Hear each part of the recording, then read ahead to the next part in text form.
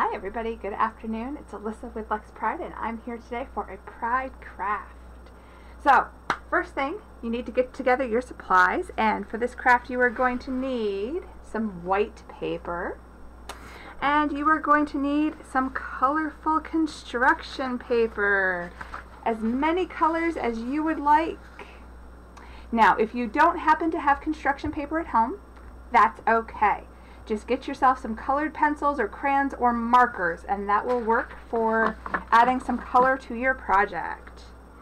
You are also going to need to get some glue. If you have a glue stick at home, or some Elmer's glue, or if you don't have glue at home, ask your grown-up if you can use some tape, but make sure to ask for permission. You are also going to need to ask your grown-up if you can use the scissors. Now make sure that you get safe scissors for you to use and that you have your grown-up's permission, and maybe get some help from your grown-up. You are going to need a marker or a pen or a pencil. Now the other thing that you are going to need, and this is where you're going to be creative, is you are going to need some sort of circle shape. Now, today we are going to be making pride flowers.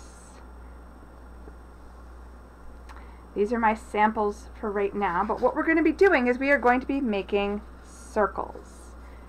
Now, I happen to make two different size circles, so you can do whatever size circle that you like. Now, if you happen to have a grown-up at home that is crafty and has a circle hole punch, that's perfect and you're all set. If you're like me and you don't have a circle hole punch, you need to, and you're not very good at free drawing a circle, there's some workarounds. Find things that are circle shaped. A bottle cap, a cup. The bottom of your cup is a nice circle. The top of your cup is a nice circle. Look, you have two different size circles in one thing with your cup. Your glue stick, that's a circle. For today, for my size circles, I am using a bottle of lotion and a bottle of perfume. So those are the circles that I'm tracing today. But I bet if you looked at your house, you could find lots of different things that are circles that you could trace. So for our first step, you just have to decide what size circle you want. Now remember, we're going to be putting all of our circles onto our piece of paper. So you don't want to make something that is too big of a circle, where you can't then make, if you put something that's one big huge circle, then you can't put more than one circle. So we're going to take our first piece of paper and you're going to put your object down on it to trace. Now, if you had a full big sheet of paper, would you want to put your object right smack dab in the middle of it to trace? No, that doesn't make any sense. Because then you've got to cut all the way into the middle of the sheet of paper. So if this was my big full sheet of paper, I don't want to put it in the middle, because then I've got to cut all the way in and all the way around, and I've wasted a whole bunch of paper. So what you want to do with your big sheet of paper is you want to find the corner and put your object on the corner on the edge, and that's where you're going to trace. I happen to have a small piece of scrap paper that I'm using right now, but it's going to be the same principle. I don't want to put it over here in the middle. That's more cutting for me. So I'm going to put it up here in the top corner, as close to the edge as I can get, and still keep my circle. And then I just trace right around my circle. Look at that. Is it perfect? No. But do we expect perfect? No. Alright, so you are going to do that for however many circles you think you're going to want, for however many colors you think you're going to want. Once you've done that, then come back and we'll go on to the next step. Alright, so you've drawn all your circles and now you're ready for the next step? Okay, so we're going to cut out our circles now. So we're going to get our scissors, and we're going to be very careful with our scissors, and we're going to cut out all of our circles. Now see how, because I started on the edge here, I can just start right like that and go right, quick and easy, around.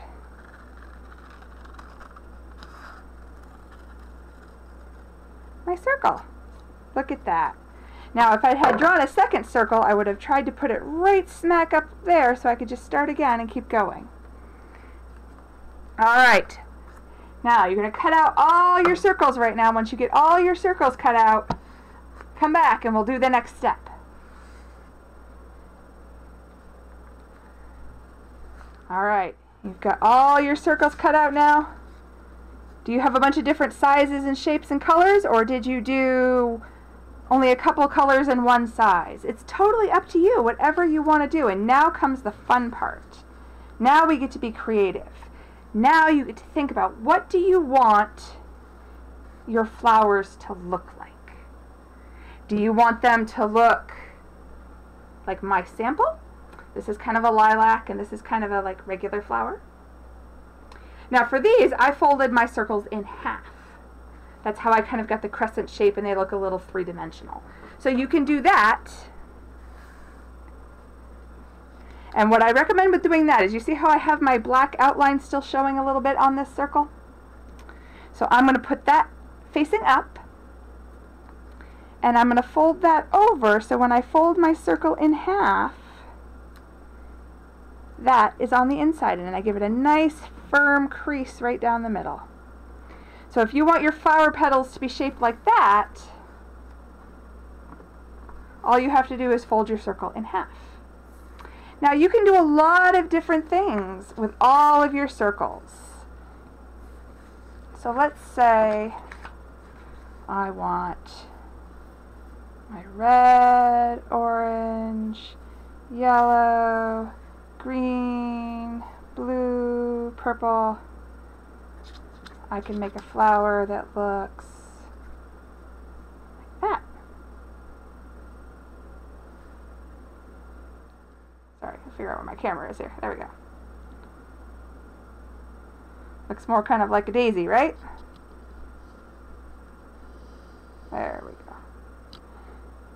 So that's one kind of flower that we could do. You can be totally creative and do whatever you want with your flowers. Now, once you decide what you want your flower to look like, that's when the fun starts. We start gluing it down onto our white sheet of paper. Little bit of glue. Don't need a whole lot of glue. That's the nice thing about glue sticks. You don't need a lot of glue. Little bit of glue.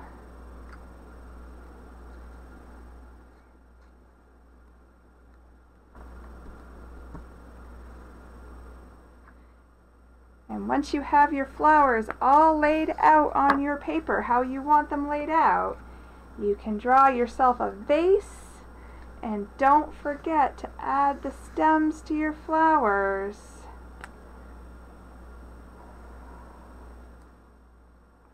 And you can put as many flowers on your paper as you want to.